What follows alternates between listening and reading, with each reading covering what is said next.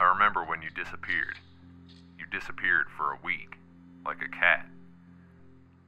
It happened out of nowhere. You were there, sitting on the couch, hunched over your laptop.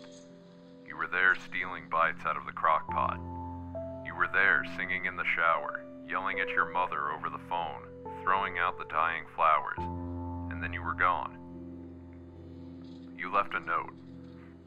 I remember that note because that was all that remained of you. I memorized that note. I memorized it like a poem. It read, "I have left you. Please never try to find me."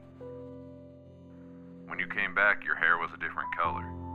When you came back, you made me promise I would never ask about what you did. Eventually, your hair changed back, but you never were the same. Where did you go? What happened to you?